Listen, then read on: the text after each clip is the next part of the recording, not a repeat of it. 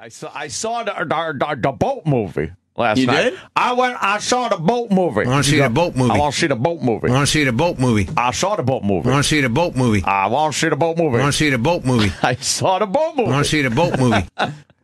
And did you go see it? I went to see it. Oh, yeah. wow. I went to the Sony screening room there. It's pretty nice. I never been there. Where is it? It's on 50. It's on Madison. Oh, it's here. 55th. Okay. Yeah, and yeah, really nice fucking room. Holy shit! And the boat movie was playing. Right. The boat movie. I want to see the boat movie. And it was good. It was really good. And boy, the portrayal of the Somalis. And this kind of gets into what we were talking about. I was thinking they were gonna kind of gloss over their savagery, soften them a little bit, soften them, make them sympathetic. Which, to a little point, they were kind of making at least one of them a little sympathetic. Or did they just turn him into a person in some way, shape, or form? Well, right. Yeah, you know. Yeah. Is that the guy that, by the way, is that the guy that was finally the one they turned into a person? Is that the one that actually was arrested? Yes. See? Yes. That's the only one. And I'm guessing because there was one who was arrested that was brought to this country. Mm-hmm. I'm assuming it had to be him. Yeah. And I don't know where they found this guy from. He looked like fucking Starvin' Marvin from South Park. I think they use real Somalis. Oh, yeah, they had to have. Yeah. I mean, there's no amount of makeup. They weren't actors. They weren't actors. Really? No. Yeah, they held an open casting call, and him, I think they're all friends. They went down there, and Jesus. It's great. Yeah. It was either that or go to fucking Kenya to a mall. Yeah. Yeah, none of them were professional actors. Boy, they were really good. They looked fucking crazy. And no amount of makeup could make someone look like that. Right. Very Christian Bale can't lose enough weight to pull that off. No, very emaciated and that's a horrible country. Scarred up, fucked up teeth. Like just really, really nasty. What about the boat? The boat. Well, there were pirates that took the boat. Now, let me tell you about the boat, because this is the boat movie. I want to see the boat movie. The boat. I want to see the boat movie. It totally brings it down to this retarded level of what the movie's about. It has nothing to do with the boat. No, it's in his big rock head, it has nothing to do with the tale of this captain or the fear of being, or the American spirit of saving him. Or it just, well, I saw a big boat in the trailer. There's a boat. I want to see the boat movie. Tom Hanks was really fucking good in it. But yeah, look at these motherfuckers are just wow. Yeah, and they really played it well. Their role as the Somali pirates. There's a certain kind of, I guess, African look where it's almost like an oval shaped face, and the eyes are and the mouth is smaller. Yeah, it's a very like upside down, not upside down, a light bulb shaped head. And just big, like wild eyes on these guys. Yeah, and very small, smaller mouth for some. And that's kind of like that's a frightening look when it's like peering down at you. Oh my God! Over the top of a fucking AK-47 too. Yeah, that's the difference. Like you're over here justifying why you want to be ahead of people in line for healthcare. That's the look of somebody that has no care for human life.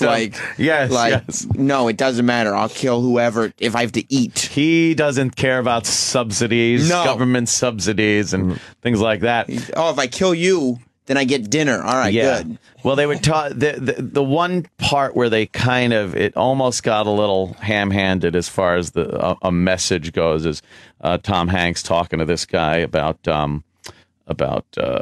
like. Life being like a box of chocolates? You don't, yes. You don't have to be this murderer, killer. There are other things you can do. And he goes, maybe in America. Like, okay, we get it. There's no fucking... It gives you pause other opportunity. Yeah, then you're like, all right, they're animals, they're fucking savages, they're murderers. They don't really have much of a fucking choice in the matter. In Somalia, that's a fucking bad place. Somalia is a shithole. Well, recently, I guess we had a SEAL team go into Somalia a few days ago, maybe a week ago, after they were grabbing some of these mall fucking terrorists, and they got chased the fuck out of Somalia. The SEALs? Yes. Wow. SEAL Team 6 went in. They were supposed to go to this apartment, grab one of the guys, and fucking take him and get him the fuck out of there. They were met with gunfire and grenades, pushed them right the fuck back. They had to be extracted. And I mean, those Somalis, and again, the Army Rangers back in the Black Hawk Down episode, again, they are fucking relentless. But it's not. But it's not even that they're such great. It's the fact is that we're such a polite, dumb country that we're sending in 20 guys. Right. How about when everyone in a fucking place like that has a machine gun? Yes. You send in a fucking. How about you drop a nice 1-ton bomb on the building yes. and get them that way. How about you accept the collateral damage? Right. There's 2 ways to do it. There's the polite way, and then there's fucking the way to get it done. Yeah, but when SEAL Team 6 can't get the job done, I know maybe there is something to him saying there's a lack of opportunity for the common man in Somalia. Everyone has guns there. Everyone has machine guns. They are ridiculous as far as their fighting spirit goes. They're not very talented when it comes to warfare. If the training isn't... If they were all good shots, it would really be devastating. There's a picture of them in the boat. Oh boy. It's the boat movie's great though. As far I want as to see the boat movie. Yes, the chase that goes on between the big ship and the smaller skiff that's chasing the boat, and what they try to do to evade the ship, and Tom Hanks is really good in like everything he does. He's really great. I like that Tom Hanks as an actor. Yeah. You know, you're getting a good boat movie when Tom Hanks is in it. I want to see the boat movie. Well, you'll see it. It opens Friday, I think, right? Yeah. Friday wide, I believe. Friday wide. They should put out Captain Phillips Somali Pirates Halloween costumes. It's perfect timing. That would be great. You got to see Gravity too, though. Yeah, I want to see the space movie. On that. I want to see the space movie. That's out, right? The spaceship movie, the space boat. Yeah, I got to see that. I'll probably go this weekend. Is there as much? There's probably not as much buzz on this film, so I'll get a chance. to see this. No, but it's good though. I liked it. But this whole thing with the Somalis and what they were trying to like show that there's no hope over there. Mm-hmm. No, I mean, I look at that and go, okay, I understand. But you don't care. Yeah, that's the truth. All right, look, I don't care that much what happens in Somalia. I don't think we should really care that much. I think if left to their own devices through warfare and fucking genocide and everything else that goes on in some of these countries, it would eventually end. I think our support of a lot of these countries perpetuates what goes on. How do you have somebody farm, let's say? How do you have them farming to sell things when they're getting free stuff? Like, there's no real open market there because, like, why would you buy something if you get it for free? And then the warlords just sweep in and take everything, and they're responsible for so much of their own misery. Yeah. And then the argument is, well, their lands were pillaged by Europeans for so long that they don't have the... Well, you know, we dropped 2 atomic bombs on fucking Japan after devastating them with fucking incendiary bombs and burning every last building on the island. And, you know, they were able to come back, albeit very perverted, and very ashamed of their penises and very pedophile-like, but they came back. Well, that's what we got to do. See, that's what happens now. We're trying to fight polite, and it's not working. You can't fight politely. With Japan, it was, all right, you fucking bomb Pearl Harbor. Now we're going to almost wipe you off the earth. And then that makes a society go, all right, you got us. Now behave. Let's cut the malarkey. We'll leave you alone. We'll leave you alone. We'll cut the bunk. You know, you look at some of these other countries where it's like, all right, yeah, there's devastating things that happen through history. And, you know, sometimes you got to just look at history as what it was and try to make it better for the next generation that comes up. Sucks to be you scenario? Kinda. I think every... Well, that's what they'll be saying about us when the healthcare cries. Yes. You know, it was unfair. We had to pay more. We weren't getting... Well, it sucks to be you. Better for the next generation.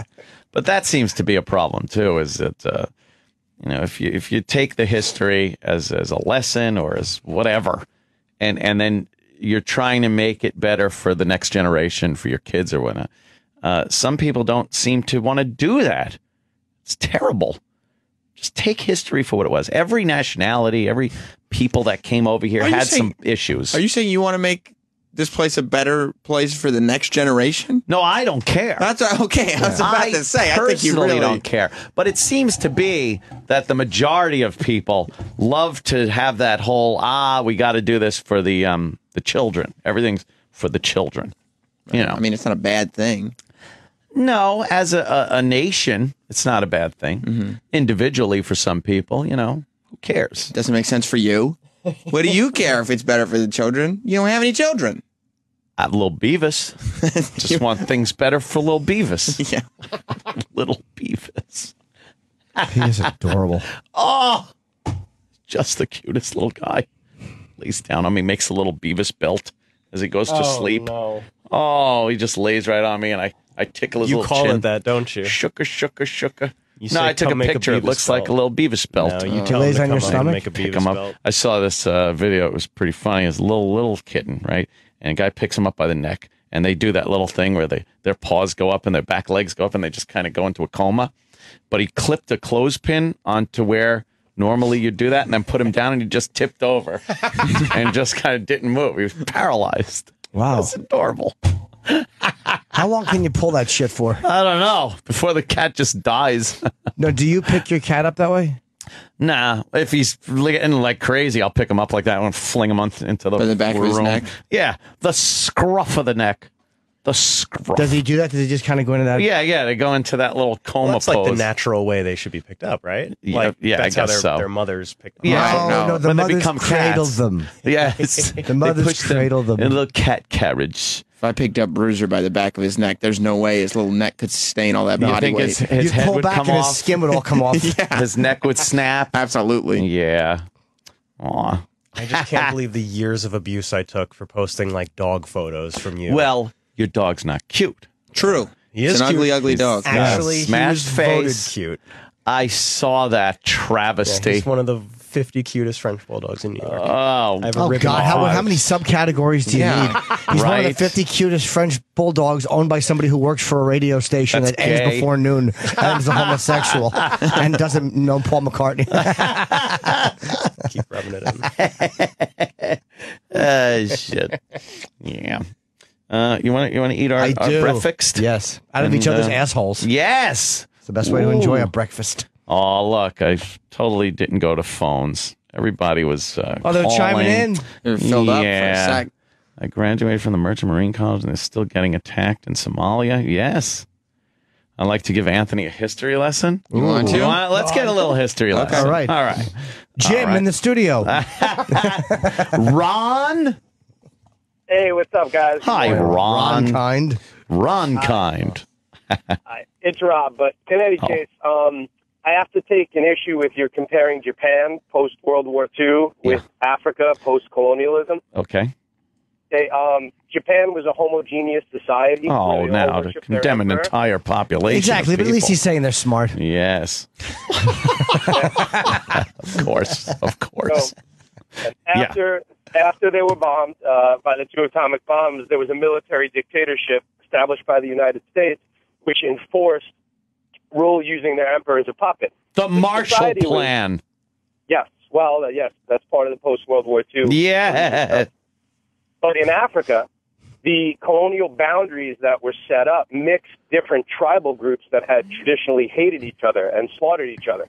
And when the Europeans left after World War II, they left behind this kind of border system where these groups that had no intention of living in a country together found themselves in a nation state.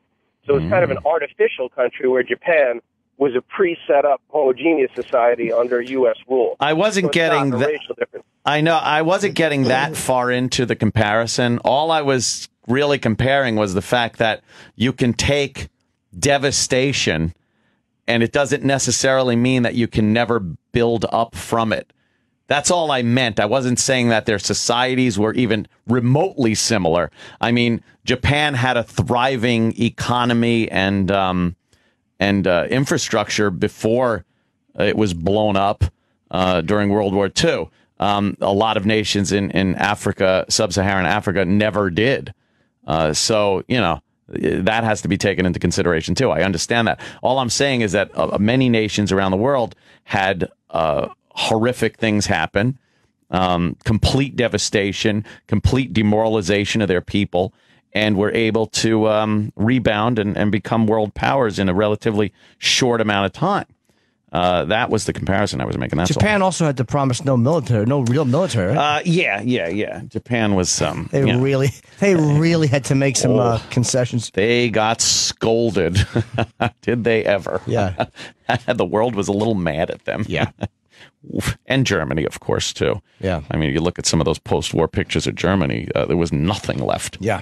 I mean, as there shouldn't have been. Completely, blown up and devastated. And, again, they were able to build it back up.